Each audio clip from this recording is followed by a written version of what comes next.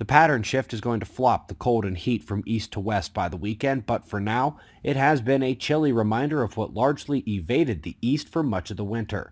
Almost feel like they would have rather gotten the cold out of the way months ago.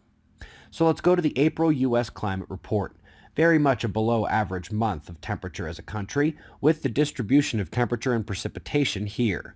For the three blue and red temperature maps, it's max temperature top right, minimum nightly temperature bottom left, with the average top left, and precipitation is in the bottom right. Link is below. Let's go next to stellar explosions, and we're starting only 16 light years away at one of the closest stars to us, and they just noticed a super flare from it. The red dwarf was studied by that same amazing combination group of the Japanese Astronomical Society and solar physicists from Colorado, just up the road here, and they bring it in at about 20 times stronger than the 1859 Carrington event. Such a strong flare from our sun would send us back to the pre-electricity world, as every transformer would blow and most wires would melt. The star is located at approximately our distance from the galactic center, but it's in Leo, nearly straight north of us in the galactic disk. Up next, you wouldn't think we were discussing stellar explosions at first here. Japan again at the Ryugu asteroid. Thing is, it's got sunburn. Red cooking from the sun, which they are thinking means it must have gone close to the sun at some point.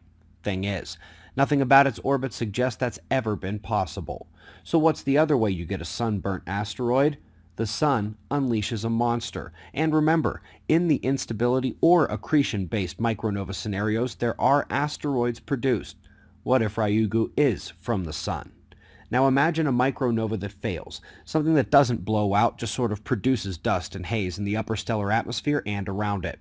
That's really what it looks like on Betelgeuse, and it's though a major cloud was ready to be ejected, but just sort of stuck around and dissipated. Many of us were hoping for a brighter, more exciting show in the sky, might end up disappointed.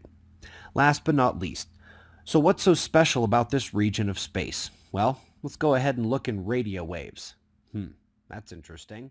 And now